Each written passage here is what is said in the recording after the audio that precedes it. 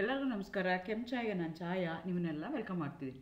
ನಾನು ಒಂದು ಕಾಲೇಜಲ್ಲಿ ಕೆಮಿಸ್ಟ್ರಿ ಪ್ರೊಫೆಸರ್ ಆಗಿ ವರ್ಕ್ ಮಾಡ್ತಾ ಇದ್ದೀನಿ. ನನ್ನ ಇಂಟೆನ್ಷನ್ ಈ ಚಾನೆಲ್ ಸ್ಟಾರ್ಟ್ ಮಾಡೋಕ್ಕೆ ಅಂದರೆ ಸಾಧ್ಯ ಆದಷ್ಟು ಕೆಮಿಸ್ಟ್ರಿ ರಿಲೇಟೆಡ್ ಟಾಪಿಕ್ನ ಸಿಂಪಲ್ ಆಗಿ ಕನ್ನಡದಲ್ಲಿ ಹೇಳುವಂಥ ಪ್ರಯತ್ನ ಮಾಡ್ತಿದ್ದೀನಿ. ಕೆಮಿಸ್ಟ್ರಿ ಇಷ್ಟ ಇರೋರು ಕೆಮಿಸ್ಟ್ರಿ ಕಡೆಗೆ ಸೆಳೆಯುವಂಥ ಪ್ರಯತ್ನ ನನ್ನ ಚಾನಲ್ನಲ್ಲಿ ಮಾಡ್ತಾ ಇದ್ದೀನಿ. ಪರ್ಟಿಕ್ಯುಲರ್ಲಿ ಕನ್ನಡ ಮೀಡಿಯಂ ಹುಡುಗರಿಗೆ, ರೂರಲ್ ಹುಡುಗರಿಗೆ ಹೆಲ್ಪ್ ಆಗಲಿ ಅಂತ ಕೆಮಿಸ್ಟ್ರಿನ ಕನ್ನಡದಲ್ಲಿ ಹೇಳುವಂಥ ಪ್ರಯತ್ನ ನನ್ನ ಚಾನಲ್ನಲ್ಲಿ ಮಾಡ್ತಾ ಇದ್ದೀನಿ. ಈಗ ನಿಮಗೆ ಥಿಯರಿ ಎಲ್ಲ ಮುಗಿದಿದೆ, ಪ್ರಾಕ್ಟಿಕಲ್ಸ್ ಎಲ್ಲ ಮುಗಿಸಿದ್ದೀರಾ, ಥಿಯರಿ ಎಕ್ಸಾಮ್ಗೆ ಪ್ರಿಪೇರ್ ಆಗ್ತಾ ಇದ್ದೀರಾ.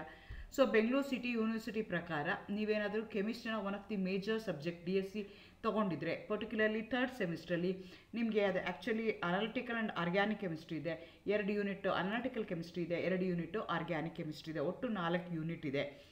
ಸೊ ಆಲ್ರೆಡಿ ಮಾಡೆಲ್ ಕ್ವಶನ್ ಪೇಪರ್ಸ್ನ ಬಿಟ್ಟಿದ್ದಾರೆ. ನಿಮಗೆ already third sem ಆಗಿರೋದಕ್ಕೋಸ್ಕರ third time ನೀವು ಎಕ್ಸಾಮ್ ಬರೀತಾ ಇದ್ದೀರಾ. ಕ್ವಶನ್ ಪೇಪರ್ ಪ್ಯಾಟರ್ನ್ ಯಾವ ಥರ ಇರುತ್ತೆ ಅಂತ ನಿಮಗೆ ಗೊತ್ತಾಗಿರುತ್ತೆ.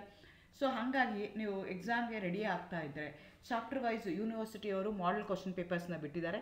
ಅದ್ರ ಪ್ರಕಾರ ಚಾಪ್ಟರ್ ವೈಸು ಕ್ವಶನ್ ಆನ್ಸರ್ಸ್ನ ನಮಗೆ ಕೊಡಿ ಅಂತ ಹೇಳಿದ್ರು.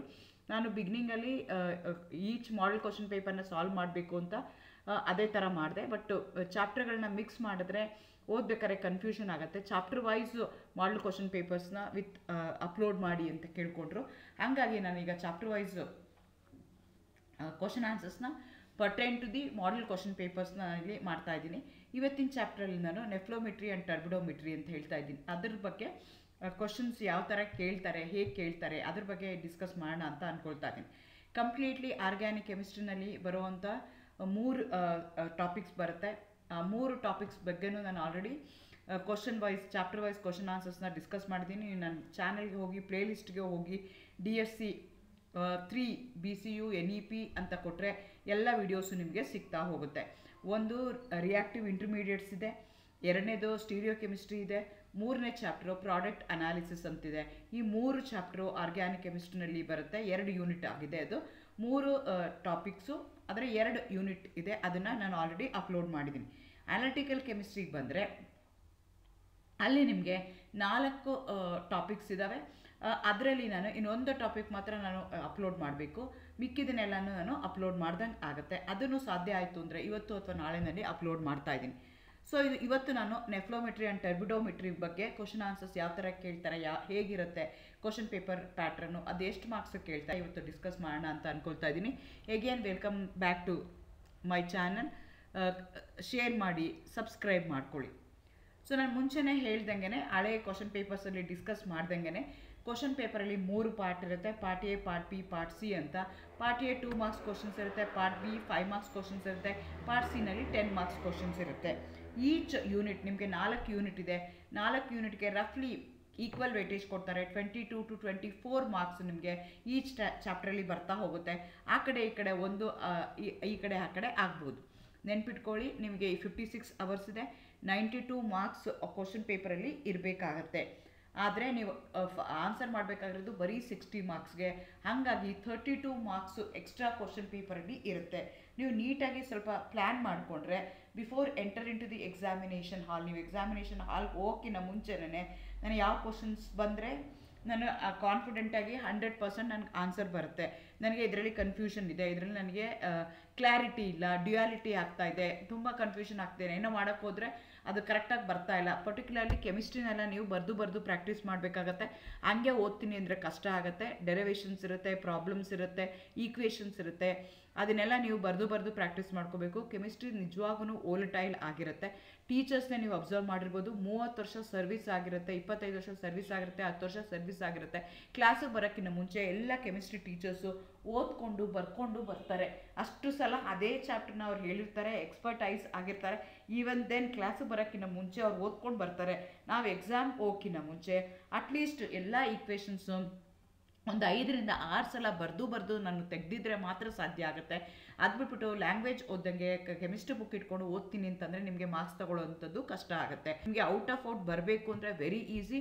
ಬಟ್ ನೀವು ಕಾನ್ಫಿಡೆಂಟಾಗಿ without any mistake, for example ಈಗ ಆರ್ಗ್ಯಾನಿಕ್ ಕೆಮಿಸ್ಟ್ರಿ ಎಲ್ಲ ತೊಗೊಂಡ್ರೆ ಈಕ್ವೇಷನ್ಸ್ ಇರ್ಬೋದು, ವೇಲೆನ್ಸಿ ಇರ್ಬೋದು, ಆಮೇಲೆ ಕಂಡೀಷನ್ಸ್ ಇರ್ಬೋದು, ಅದನ್ನೆಲ್ಲ ನೀವು ಕರೆಕ್ಟಾಗಿ ಮೆನ್ಷನ್ ಮಾಡಬೇಕಾಗತ್ತೆ. ಇಲ್ಲ ಅಂತಂದರೆ ಬೇಗ ಏನೋ ನಾನೆಲ್ಲ ಬರೆದಿದ್ದೀನಿ, 10 ಪೇಜ್ ಬರೆದಿದ್ದೀನಿ, 20 ಪೇಜ್ ಬರೆದಿದ್ದೀನಿ, ಮಾರ್ಕ್ಸೇ ಕೊಟ್ಟಿಲ್ಲ ಅಂತ ಹೇಳ್ತಾರೆ ಹುಡುಗರು. ಆ ಥರ ಎಲ್ಲ ವಾಟ್ ದ ಕ್ವಶನ್ ಡಿಮ್ಯಾಂಡ್ಸ್.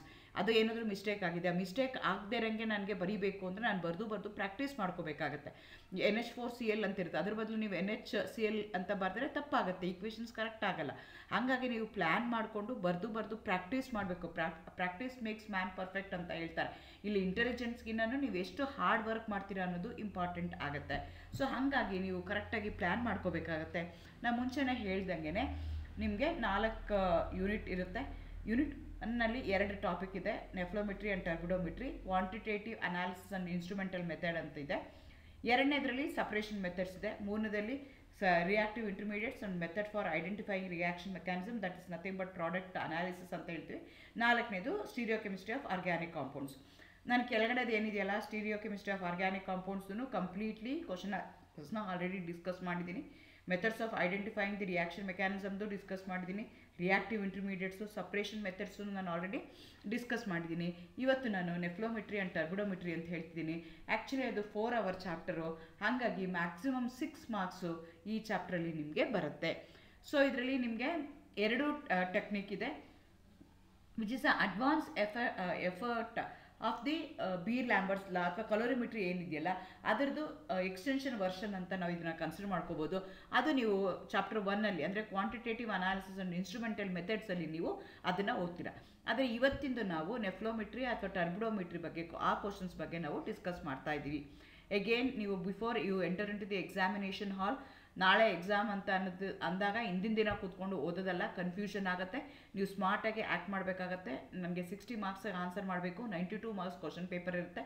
ನಾನು ಒಂದು ಚಾಪ್ಟರ್ ನಾನು ಬಿಡ್ತೀನಿ ಅಂದರೂ ಅಥವಾ 2 ಚಾಪ್ಟರ್ ನಾನು ಬಿಡ್ತೀನಿ ಅಂತ ಅಂದ್ರೂ ನಿಮಗೆ ಕಂಪ್ಲೀಟ್ ಔಟ್ ಆಫ್ ಔಟ್ ಬರೋಂಥ ಚಾನ್ಸಸ್ಸು ಮ್ಯಾಕ್ಸಿಮಮ್ ಆಗಿರುತ್ತೆ. ಸೊ ಬಿಗಿನಿಂಗಿಂದನೇ ಓದ್ಕೊಳ್ಳಿ. ನನಗಿದು ಕಷ್ಟ, ಇದು ಆಗ್ತಾ ಇಲ್ಲ, ನನಗಿದು ಅರ್ಥ ಆಗ್ತಾ ಇಲ್ಲ, ಮತ್ತೆ ಪ್ರಾಕ್ಟೀಸ್ ಮಾಡಿದ್ರೆ ಕನ್ಫ್ಯೂಷನ್ ಆಗ್ತಾ ಇದೆ ಅಂತಂದರೆ ಸ್ಮಾರ್ಟಾಗಿ ಯಾವುದು ಆಗುತ್ತೆ ಯಾವುದು ಆಗಲ್ಲ ಅನ್ನೋದನ್ನು ನೀವು ಅಲ್ಲಿ ಪ್ಲ್ಯಾನ್ ಮಾಡ್ಕೋಬೇಕಾಗತ್ತೆ to score out of out. ಹೇಗೆ ನಾನು ಹೇಳ್ದಂಗೆ 3 ಪಾರ್ಟ್ ಇರುತ್ತೆ. 3 ಪಾರ್ಟು ಕಂಪಲ್ಸರಿ ಆನ್ಸರ್ ಮಾಡಬೇಕಾಗತ್ತೆ. Part A, part B, part C ಇರುತ್ತೆ. ಪಾರ್ಟ್ ಎನಲ್ಲಿ 2 ಮಾರ್ಕ್ಸ್ ಇರುತ್ತೆ, ಪಾರ್ಟ್ ಬಿನಲ್ಲಿ 5 ಮಾರ್ಕ್ಸ್ ಇರುತ್ತೆ, ಪಾರ್ಟ್ ಸಿನಲ್ಲಿ 10 ಮಾರ್ಕ್ಸ್ ಇರುತ್ತೆ. 10 ಮಾರ್ಕ್ಸ್ ಅಂದ ತಕ್ಷಣ ಒಂದೇ ಕ್ವಶನ್ ಕೊಡಲ್ಲ, ಅದನ್ನು ಮತ್ತೆ ಸಬ್ ಡಿವಿಷನ್ ಮಾಡ್ತಾರೆ. 5 ಮಾರ್ಕ್ಸ್ ಅಂದ ತಕ್ಷಣ ಅದು ಬರೀ 5 ಮಾರ್ಕ್ಸ್ ಇರಲ್ಲ, ಮತ್ತೆ ಅದನ್ನು ಸಬ್ ಡಿವಿಷನ್ ಮಾಡಿರ್ತಾರೆ. ಸೊ ನಿಮಗೆ ಕ್ವಶನ್ ಪೇಪರಲ್ಲಿ 2 ಮಾರ್ಕ್ಸ್ ಕ್ವಶನ್ಸ್ ಬರ್ಬೋದು, 4 ಮಾರ್ಕ್ಸ್ ಕ್ವಶನ್ ಬರ್ಬೋದು, 3 ಮಾರ್ಕ್ಸ್ ಕ್ವಶನ್ ಬರ್ಬೋದು, 6 ಮಾರ್ಕ್ಸ್ ಕ್ವಶನ್ನು ಬರ್ಬೋದು, 5 ಮಾರ್ಕ್ಸ್ ಕ್ವಶನ್ನು ಬರ್ಬೋದು. ನೋಡ್ಕೋಬೇಕಾಗತ್ತೆ ಹೇಗಿರುತ್ತೆ ಅಂತ. 2 ಮಾರ್ಕ್ಸ್ ಕ್ವಶನ್ ಇರ್ಬೋದು, 3 ಮಾರ್ಕ್ಸ್ ಕ್ವಶನ್ಸ್ ಇರ್ಬೋದು, 4 ಮಾರ್ಕ್ ಕ್ವಶನ್ ಇರ್ಬೋದು, 5 ಇರ್ಬೋದು, 6 ಮಾರ್ಕ್ಸ್ ಕ್ವಶನ್ಸನ್ನು ಕೇಳ್ಬೋದು, depending upon what the question demands. ಈಗ 5 ಮಾರ್ಕ್ ಕೇಳಿದ್ರೆ ಯಾವ ಥರ ಬರೀಬೇಕು, 6 ಮಾರ್ಕ್ ಬರೆದ್ರೆ ಯಾವ ಥರ ಬರೀಬೇಕು, ಅದನ್ನು ನೀವು ಪ್ಲ್ಯಾನ್ ಮಾಡ್ಕೋಬೇಕಾಗುತ್ತೆ. ಗಿವ್ ದಿ ಪ್ರಿನ್ಸಿಪಲ್ ಆಫ್ ಟರ್ಬಿಡೋಮೆಟ್ರಿ ಅಂತ ಹೇಳ್ತಿದ್ದಾರೆ. 2 ಮಾರ್ಕ್ಸ್ ಕ್ವಶನ್ ಕೇಳ್ತಾ ಇದ್ದಾರೆ. ಮೇಯ್ನಾಗಿ ಟರ್ಬಿಡೋಮೆಟ್ರಿ ಇರ್ಬೋದು ಅಥವಾ ನೆಫ್ಲೋಮೆಟ್ರಿ ಇರ್ಬೋದು, ಎರಡರದ್ದು ಪ್ರಿನ್ಸಿಪಲ್ ಸೇಮ್ ಆಗಿದೆ. ಆದರೆ ಓನ್ಲಿ ಡಿಫ್ರೆನ್ಸ್ ಏನು ಅಂತಂದರೆ, ಒಂದು ಲೋ ಕಾನ್ಸಂಟ್ರೇಷನ್ ಸಸ್ಪೆನ್ಷನ್ಸ್ಗೆ ಯೂಸ್ ಮಾಡ್ತೀವಿ, ಇನ್ನೊಂದನ್ನು ಹೈ ಕಾನ್ಸಂಟ್ರೇಷನ್ ಸಸ್ಪೆನ್ಷನ್ಸ್ಗೆ ನಾವು ಯೂಸ್ ಮಾಡ್ತೀವಿ. ಟರ್ಬಿಡೋಮೆಟ್ರಿ is a measurement of the transmitted light by the suspended particle to the incident beam. ಅದಕ್ಕೆ ನಾವೇನಂತ ಹೇಳ್ತೀವಿ, ಟರ್ಬಿಡೋಮೆಟ್ರಿ ಅಂತ ಹೇಳ್ತೀವಿ. This is used for the determination of high concentration suspensions. ಈ ಥರ ಲೈಟ್ ಸೋರ್ಸ್ ಇರುತ್ತೆ, ಅದನ್ನು ಸ್ಯಾಂಪಲ್ ಮೇಲೆ ಬಿಡ್ತೀವಿ. ಆ ಸ್ಯಾಂಪಲ್ ಏನಾಗಿರುತ್ತೆ ಅಂದರೆ ಸಸ್ಪೆಂಡೆಡ್ ಪಾರ್ಟಿಕಲ್ಸ್ ಇರುತ್ತೆ, ಕೊಲೈಡೆಡ್ ಪಾರ್ಟಿಕಲ್ಸ್ ಇರುತ್ತೆ. How the transmitted light will takes place, ಅದ್ರ ಬಗ್ಗೆ ನಾವು ತಿಳ್ಕೊಳ್ತೀವಲ್ಲ, ಅದಕ್ಕೆ ನಾವೇನಂತ ಕರಿತೀವಿ, ಟರ್ಬಿಡೋಮೆಟ್ರಿ ಅಂತ ಕರಿತೀವಿ. ಇಲ್ಲಿ ಏನು ಮಾಡ್ತೀವಿ ಅಂದರೆ ಹೈ ಕಾನ್ಸಂಟ್ರೇಷನ್ ಸಸ್ಪೆನ್ಷನ್ಸ್, ನಿಮಗೆ ಕೊಲಾಯ್ಡಲ್ ಸೊಲ್ಯೂಷನ್ಸ್ ಏನಿರುತ್ತಲ್ಲ ಅದು ಕಾನ್ಸಂಟ್ರೇಟೆಡ್ ಸೊಲ್ಯೂಷನ್ಸ್ ಇದ್ದಾಗ ನಾವು ಅದಕ್ಕೆ ಟರ್ಬಿಡೋಮೆಟ್ರಿ ಅಂತ ಹೇಳ್ತೀವಿ. ಇನ್ಸ್ಟ್ರುಮೆಂಟೇಷನು ಆಗುತ್ತೆ.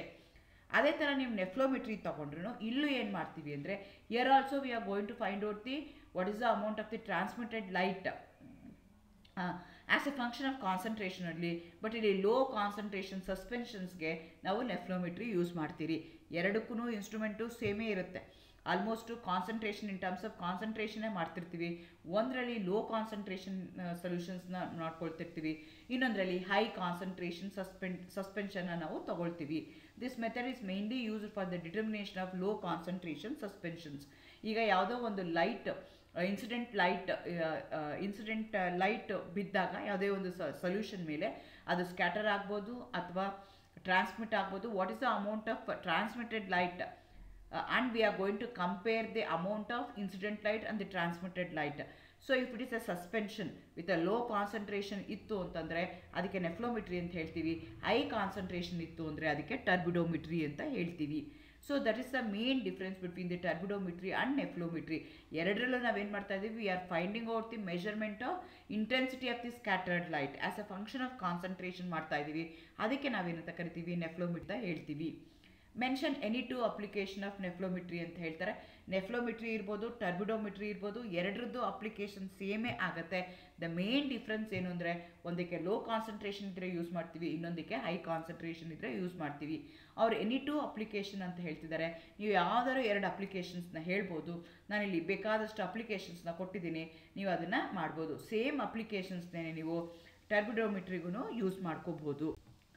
Mention the effect of concentration on ನೆಫ್ಲೋಮೆಟ್ರಿ ಅಂತ ಹೇಳ್ತಾರೆ. So are finding out the scattered light in terms of concentration ಇದೆ. ಹಾಗಾಗಿ concentration play very important role. Low concentration ಇದ್ದಾಗ ಒಂದು ಇನ್ಸ್ಟ್ರೂಮೆಂಟ್ನ ಯೂಸ್ ಮಾಡ್ತೀವಿ, ಹೈ ಕಾನ್ಸಂಟ್ರೇಷನ್ ಇದ್ದಾಗ ಇನ್ನೊಂದು ಮಾಡ್ತೀವಿ. ಡೈಲ್ಯೂಟ್ ಸೊಲ್ಯೂಷನ್ಸ್ ಏನಾದರೂ ತಗೊಂಡ್ರೆ the scattered light intensity increases with a concentration. However, in the concentrated solution greater than 0.1 or 0.2 volume fraction, the light scattering intensity decreases with increase in concentration. So ಏನಾಗುತ್ತೆ, ನಾವಿಲ್ಲಿ ಏನು ಮಾಡ್ತಾ ಇದ್ದೀವಿ, we are finding out the scattered the intensity of the scattered light off the dilute solutions R the concentration ಸೊಲ್ಯೂಷನ್ಸ್ನ ನೋಡ್ಕೊಳ್ತಾ ಇದ್ದೀವಿ. So concentration increase ಆದಂಗೆ scattered light ಏನಾಗ್ತಾ ಹೋಗುತ್ತೆ, ಸ್ಕ್ಯಾಟ್ರಿಂಗ್ ಆಫ್ ದಿ ಲೈಟ್ ಏನಾಗ್ತಾ ಹೋಗುತ್ತೆ, ಜಾಸ್ತಿ ಆಗ್ತಾ ಹೋಗುತ್ತೆ, ಇನ್ಕ್ರೀಸ್ ಆಗ್ತಾ ಹೋಗುತ್ತೆ. ಆದರೆ ಡೈಲ್ಯೂಟ್ ಸೊಲ್ಯೂಷನ್ ಆದರೆ intensity increases with concentration. So ಇದನ್ನು 2 ಮಾರ್ಕ್ಸ್ ಕೇಳಿದ್ದಾರೆ, ಅದನ್ನೇ ಅವರು 3 ಮಾರ್ಕ್ಸ್ಗೂ ಕೇಳ್ಬೋದು. ಸೊ ಹಾಗಾಗಿ ನೀವೇನು ಮಾಡ್ಕೋಬೇಕಾಗತ್ತೆ, ಅದನ್ನು ಕರೆಕ್ಟಾಗಿ ನೋಡಿಕೊಂಡು ಅದನ್ನು ನೀವು ಆನ್ಸರ್ ಮಾಡಬೇಕಾಗತ್ತೆ. As a concentration increases, scattered light increases. Light scattering intensity obtained as a function of concentration showed in dilute solution the scattered intensity increases with concentration. ನೆಫ್ಲೋಮೆಟ್ರಿ ಅಂತಂದರೆ ನಾವು ಯಾವಾಗಲೂ ಲೋ ಕಾನ್ಸಂಟ್ರೇಷನ್ನೇ ತಗೊಳ್ತೀವಿ, ಹಾಗಾಗಿ ಡೈಲ್ಯೂಟ್ ಸೊಲ್ಯೂಷನ್ಸ್ನ ನಾವಿಲ್ಲಿ ತಗೊಳ್ತಾ ಇದ್ದೀವಿ. However, the volume fraction light scattering intensity decreases with increase in concentration. Very concentrated solution ಇದ್ದಾಗ ಅದು ರಿವರ್ಸ್ ಆಗುತ್ತೆ. So depending upon the concentration ನಿಮ್ಗೆ ಏನಾಗುತ್ತೆ ಅಂತಂದರೆ scattering of the light increase ಆಗ್ಬೋದು ಅಥವಾ ಡಿಕ್ರೀಸ್ ಆಗ್ಬೋದು. What is limitation detection limit, give an example ಅಂತ ಹೇಳ್ತಾರೆ. ಲಿಮಿಟ್ ಆಫ್ ಡಿಟೆಕ್ಷನ್ LOD ಅಂತ ಕರಿತೀವಿ, is the lowest concentration that can be measured or detected with a statistical significance by means of the given analytical procedure. So ನಾವೇನು ಮಾಡ್ತೀವಿ ಅಂತಂದರೆ, ಯಾವುದೇ ಒಂದು instrumentation method ಮಾಡಿದಾಗ ಐದರ್ ಬ್ಲ್ಯಾಂಕ್ನ ಯೂಸ್ ಮಾಡ್ತೀವಿ ಅಥವಾ ಸ್ಟ್ಯಾಂಡರ್ಡ್ಗೆ ಅದನ್ನು ಸೆಟ್ ಮಾಡ್ತೀವಿ. ಸೊ ಅದನ್ನು ಡಿಟೆಕ್ಟ್ ಮಾಡಿಬಿಟ್ಟು ಆ ಇನ್ಸ್ಟ್ರುಮೆಂಟು ಸರಿ ಇದೆಯಾ ಇಲ್ವಾ, to what extent that detection is taking place in that particular instrumentation ಅಂತ ಹೇಳ್ತೀವಲ್ಲ, ಅದಕ್ಕೆ ನಾವೇನಂತ ಕರಿತೀವಿ, ಡಿಟೆಕ್ಷನ್ ಲಿಮಿಟ್ ಅಂತ ಹೇಳ್ತಾ ಇದ್ದಾರೆ. ಸೊ ಹಾಗಾಗಿ ಅದನ್ನು ನಾವೇನು ಮಾಡ್ತಾ ಇದ್ದೀವಿ, statistical means of the given analytical procedure ಅದನ್ನು ನಾವು ಮಾಡ್ತಾ ಇದ್ದೀವಿ. ಇದನ್ನು 2 ಮಾರ್ಕ್ಸ್ ಕ್ವಶನ್ಸ್ಗೆ ಅವರು ಕೇಳ್ತಾರೆ. What is the effect of concentration on the scattering of the light in ನೆಫ್ಲೋಮೆಟ್ರಿಕ್ analysis ಅಂತ ಹೇಳ್ತಾ ಇದ್ದಾರೆ. ನಾನು ಹೇಳಿದೆ ಲೋ ಕಾನ್ಸಂಟ್ರೇಷನ್ ಇದ್ದಾಗೂ ಪ್ರಾಬ್ಲಮ್ ಆಗುತ್ತೆ, ಹೈ ಕಾನ್ಸಂಟ್ರೇಷನ್ ಇದ್ರೂ ಪ್ರಾಬ್ಲಮ್ ಆಗುತ್ತೆ. How we are going to find out the there is A effect of concentration.